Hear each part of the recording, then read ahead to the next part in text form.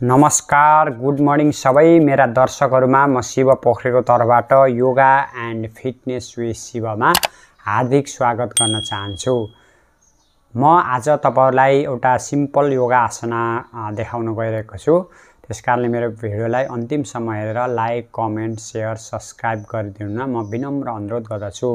र आजको टपिक छ हाउ टु डु पद्मासन अथवा पद्मासना अथवा लोटस पोज कसरी गर्ने अथवा बिगिनरहरुको लागि कसरी गर्ने भन्ने कुरामा केन्द्रित छ। अब तपाईहरुले नामले अब यस सुरुमा भन्दा नामले जो लोटस पोज मिन्स पद्मासना भनेको के हो त भन्दा लोटस जस्तो फूल बन्ने भएको भएर यो योगासनलाई हामीले लोटस पोज भनिएको र नेमिङली पनि र यसको विशेषता पनि सेमै हुन्छ। जसरी हाम्रो लोटस चाहिँ त्यस्तो हिलो माटोमा अथवा पोखरीमा चाहिँ त्यति सुइटेबल इन्भाइरोमेन्ट नहुँदा पनि त्यति राम्रो फूल फुलिरहेको हुन्छ। त्यसै गरेर फेरि हामीले यो कमलको फूल बनाइयो भने पनि हामीले त्यस्तै नै हामीले विभिन्न प्रकारका जिन्दगीमा उतार चढावहरूलाई सामना गर्न सकिन्छ र हामीले त्यसबाट छुटकारा लिन पनि सकिन्छ र हामीले एउटा त्यस्तै नै फाइदा हुन्छ यसबाट। मैले फाइदा पछि बताउने छु। जो मानिसहरू सबभन्दा पहिला तपाईहरुले बेसी वार्म अप गर्नु होला। लगभग नियरली तपाईहरुले 10 मिनेट जति नेक रोटेसन गर्दिनी, शोल्डर रोटेसन गरेर गर्नु होला। मैले विभिन्न प्रकारका बेसिक वार्म अप का भिडियोहरु बनाइसकेको छु र त्यसपछि यसलाई चाहिँ कसरी गर्ने भन्ने कुरा भन्दा पनि पहिला को मानिसहरूले यसलाई गर्न सक्नुहुन्न भन्ने कुरामा जाम। हामी जस्तै जो मानिसहरू ढाडको बिमारी हुनुहुन्छ, जो चाहिँ नी सम्बन्धी बिमारी हुन्छ, अर्थाइसिस छ, त्यसपछि अरु भनेको तपाईहरुलाई जस्तै हाई ब्लड प्रेसर छ भने सास होल्ड गर्ने र सास फाल्ने नगर्नु होला, नर्मल श्वासमा गर्न सकिन्छ। नत्र चाहिँ बस्न सक्नुहुन्न नर्मल्ली र भने यसलाई चाहिँ नगर्नु होला। नत्र नर्मल्ली त्यस्तो धेरै रिस्ट्रिक्सनहरु केही छैन। तपाईहरु खुट्टाहरु दुखेको बेलामा, खुट्टाहरुमा इन्जुर्ड भएको बेलामा, हर्निया भएको बेलामा यस्तोमा बेलामा चाहिँ लोटस पोजलाई चाहिँ प्र्याक्टिस नगर्नु होला। त्यही भन्न चाहन्छु। अब यसलाई कसरी गर्ने भन्ने कुरामा सबभन्दा पहिला आउट स्ट्रेच योर लेग अथवा तपाईले खुट्टालाई सिधा गरेर दण्ड आसना बस्नुस् र बस्दा चाहिँ सिटिङ बोनमा बस्नु होला, टेल बोनमा गएर बस्नु होला। टेल बोनमा बसिसकेपछि तपाईहरुले बिस्तारै अब मैले तपाईलाई पहिला हाफ लोटस पोज सिकाउँछु है। हाफ लोटस पोज गर्नको लागि एउटालाई खुट्टालाई लिएर राइटलाई लिएर यहाँ राख्दिनु होला, यो थाइको माथि राख्दिनु होला, यो फुट चाहिँ माथि फर्केको अवस्थामा राख्दिनु होला। त्यसपछि अब बिस्तारै यसलाई लिएर भित्र पछाडी राख्दिनु होला।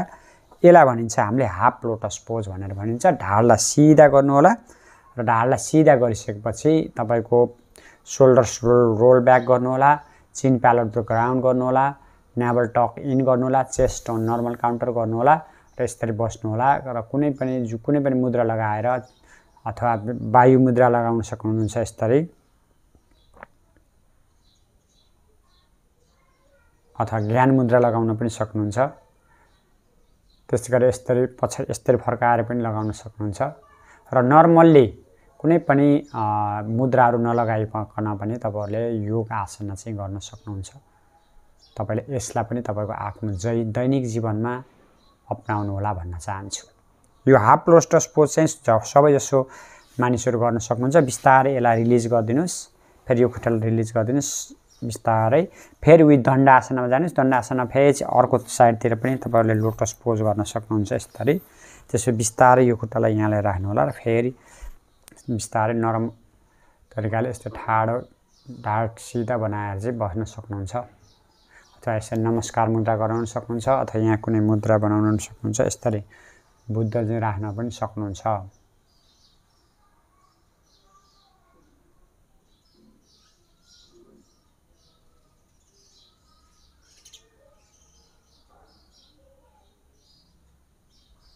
बिस्तारै रिलिज गरिदिनुस् यसलाई पनि।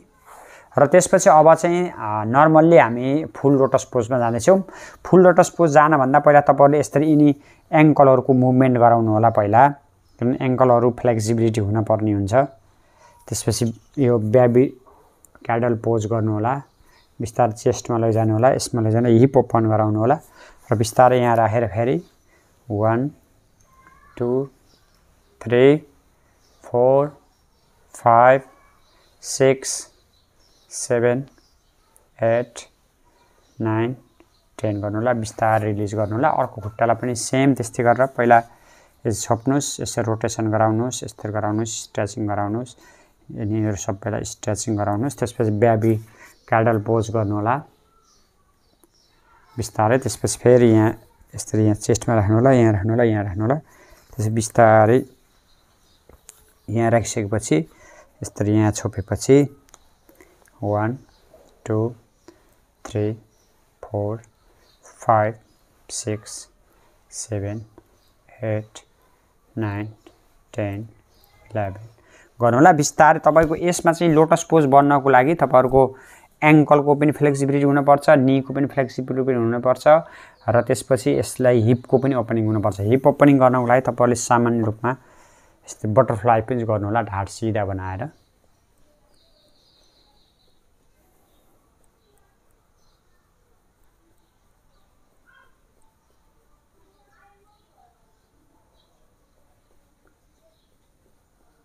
बिस्तारै अगाडि फरवर्ड फोल्ड पनि गर्न सक्नुहुन्छ। यस्तै हिप ओपनिङलाई सहयोग हुन्छ र बिस्तारै हिप यसलाई पनि हामीले ओपन गरिदिनुस् अथवा रिलिज गरिदिनुस् र बिस्तारै अब दण्डासनमा बस्नुस्। हामी अब केही मात्रामा भए पनि लोटस पोज गर्नको लागि अथवा पद्म स्थान अथवा पद्म आसना गर्नको लागि रेडी भएका छौं।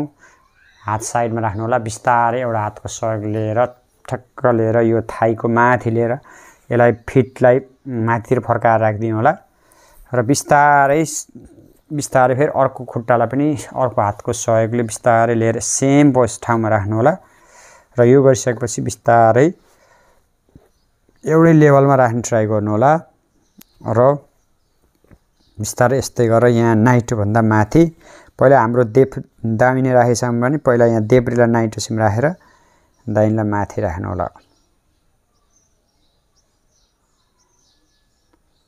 बिस्तारै क्लोज गर्नु होला है।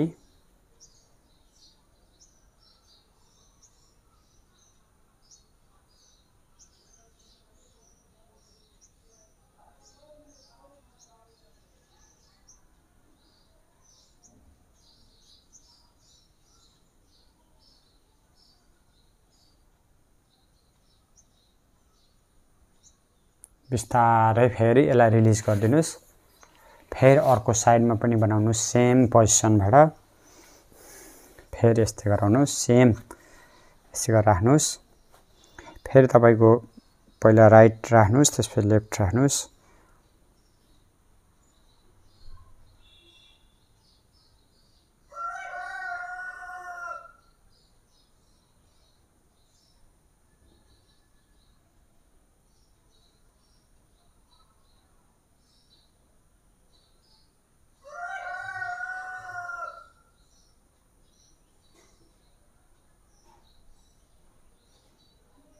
बिस्तारै रिलिज गरिदिनु होला।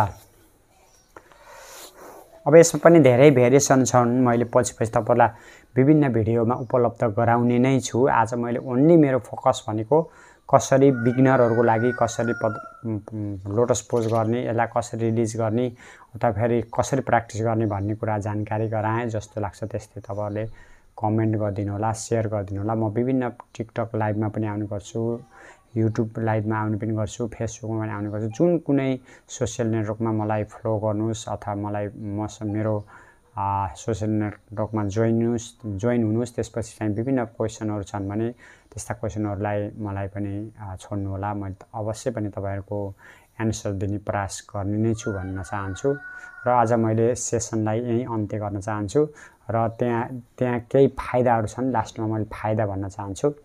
र यो लोटस पोज भनेको के हो त भन्दा एउटा कमलको फूल जस्तो आकार हुने भएको भएर यसले कठोर परिस्थितिमा पनि राम्रो डिसिजन लिनको लागि, आफ्नो लाइफलाई सर्भाइभ गर्नको लागि यो चाहिँ एउटा मेडिटेटिभ योगा पोस्चर भएको भएर हाम्रो धर्म भाव, हाम्रो ड्युटीफुल के हो त, हामीले के राम्रो के नराम्रो भनेर छुट्याउन सक्छौं। आफ्नो ड्युटी धर्मप्रति हामी प्रतिबद्धता अथवा हामी हुन्छौं, सेल्फ डिटर्मिनेसन हुन्छ, कन्सन्ट्रेसन हुन्छ, ब्रेनमा पनि राम्रो इफेक्ट परिरहेको हुन्छ भने त्यहाँ धेरै नै इम्पोर्टेन्ट कुराहरु बेनिफिट्सहरु छन्। योगा आसना नियमित रूपमा गर्नुभयो भने त्यसबाट यसलाई चाहिँ नियमित रूपमा समावेश गर्नुहोस् भन्न चाहन्छु। त्यो भन्दै म पुनः फेरि लोटस पोजमै गएर म आजको सेसन अन्त्य गर्न चाहन्छु।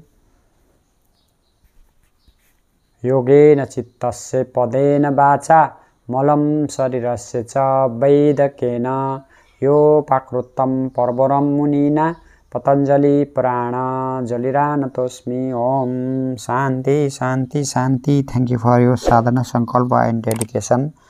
र सास लिने माथि आउनुहोस्, हातलाई तातो बनाउनुहोस्, त्यस तातो हात लिएर आँखामा राख्नुहोस्, आँखालाई पिल पिल पिल पिल गर्नुहोस् र बिस्तारै स्लाइड गर्नुहोस् र नमस्कार, by by, have a nice day योगिज।